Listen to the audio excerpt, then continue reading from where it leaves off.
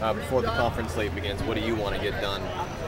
I'm just trying to stay consistent, get the offense rolling, get us into better than the last 2 weeks, just play more consistently and just keep rolling.